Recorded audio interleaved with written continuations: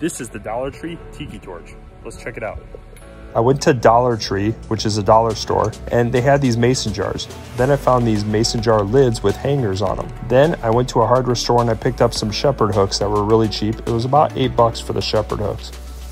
Then you take a 1/2-inch drill bit, drill out the lid of the mason jar, pour in your tiki fluid. Then you put in your tiki torch wick that goes through the lid.